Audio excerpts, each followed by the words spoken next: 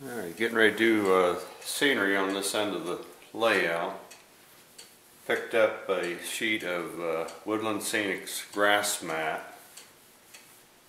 This is good for covering a large area at one time.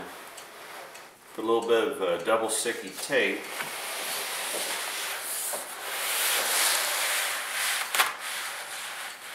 Just slide this on.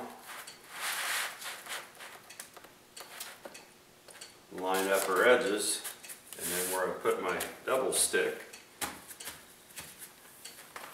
we can go ahead and place it.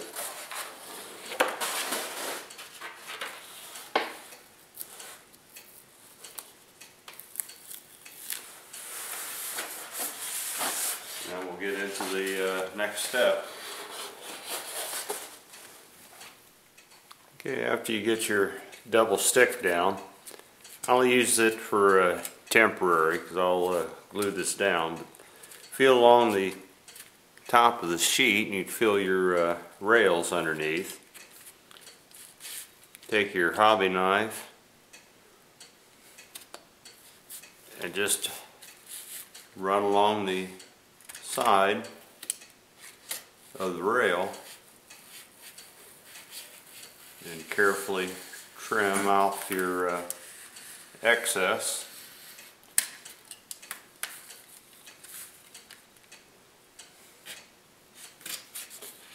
Just follow along with your finger, just keep your fingers back.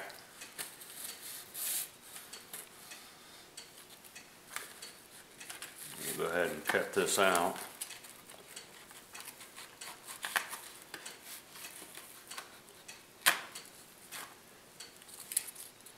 And that'll expose your rail. A little bit wide here, but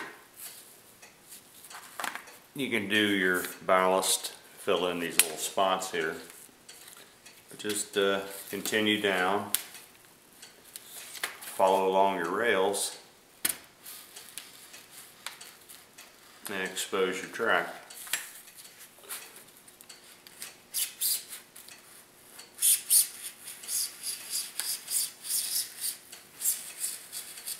Okay, I've got this one section cut out. What I'll do now is, since the double sticky is a temporary, I'll take some construction adhesive or contact cement, put a little bit on our spatula,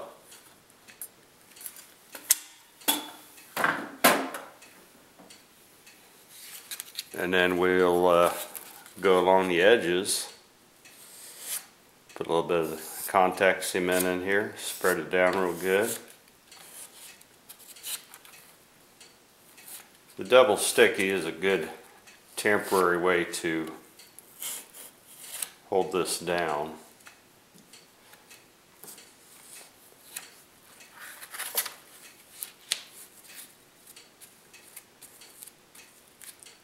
The double stick allows you to reposition if you need to.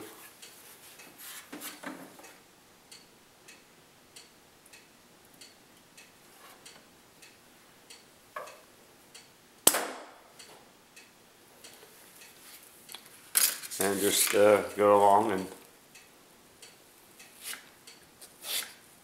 glue it in.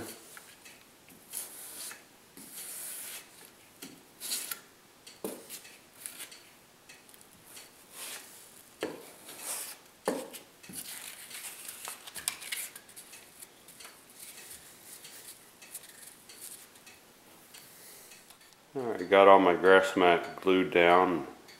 Rails cut out and exposed. Went ahead and did a little ballast around this area. People don't like this stuff because it's kind of plain, but gives you a good base. Right here I already put on a little bit of scenery material to touch it up. So compare that to just the plain material. Doesn't take a whole lot to bring it up a little bit, and I'll save you on your scenery materials.